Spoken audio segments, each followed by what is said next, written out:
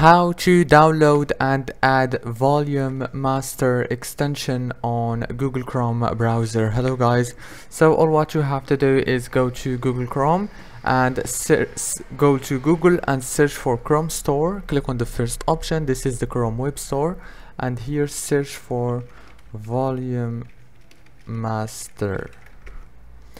Now all what you have to do is click on the second option. It's here. You will find this featured. It have more than 2 million users.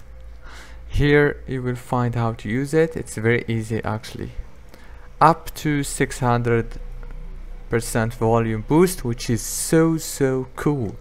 Control volume of any tab, and you have many features here.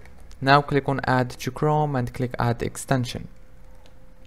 If this video was helpful, don't forget to like and subscribe, and thank you so much for watching this video until the very end.